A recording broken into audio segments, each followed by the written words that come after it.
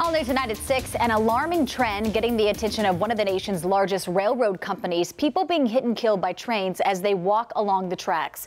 Norfolk Southern tells us 4 people died in 15 months while walking along the same 4-mile stretch of track in Gastonia. Tonight, only on NBC Charlotte, our Brandon Goldner joined railroad police as they patrolled the tracks. So to give some perspective, Norfolk Southern operates in 22 states. They have about 20,000 miles of track, but one of their biggest concerns right now is this 10-mile stretch of track going through Gastonia. The sound of the oncoming train has echoed throughout Gastonia since the 1800s.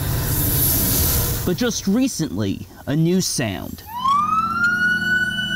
Police, firefighters, and paramedics racing to save people struck by trains while illegally walking along the tracks. 4 people have died in 15 months, 3 since last summer. And Norfolk Southern Manager of Special Investigations, Hugh McCormick, says that trend is alarming. It's raising concern for us of coming into the community and getting the education out.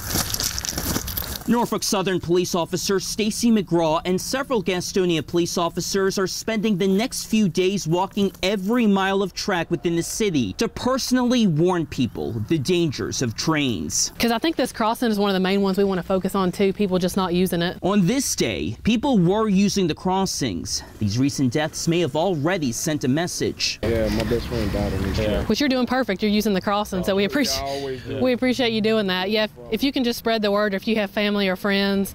Oh yeah, ever since David died, don't nobody even know. Oh really? Spreading the word before the next train rides through. And through the rest of the year, Norfolk Southern says they plan to do several more of these operations throughout their 22-state territory. In Gastonia, I'm Brandon Goldner, NBC Charlotte.